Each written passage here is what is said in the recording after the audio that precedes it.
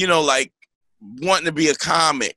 Like, you know, they don't get that. I mean, if you get a job.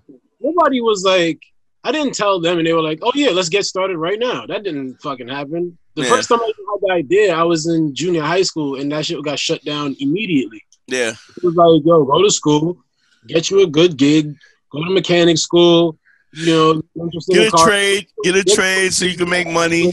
That's it. Get a good job and that's it. Wasn't no support of the arts. They weren't hearing that? No, and nobody heard it until I started paying bills with it. Yeah. Right.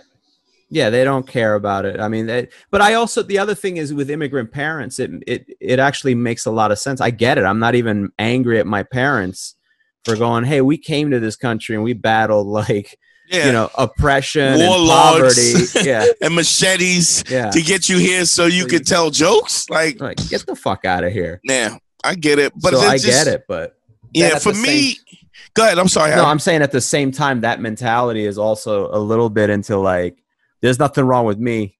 You know, there's no I don't need therapy. I don't need to look at myself. This is what it is. And if you don't like it, get the fuck out. You know, there's no self-introspectiveness at times. I mean, I had to say, with the relationship with my dad, because everything we learned on this show, I had to like shut that shit down with each of them because they were just behaving.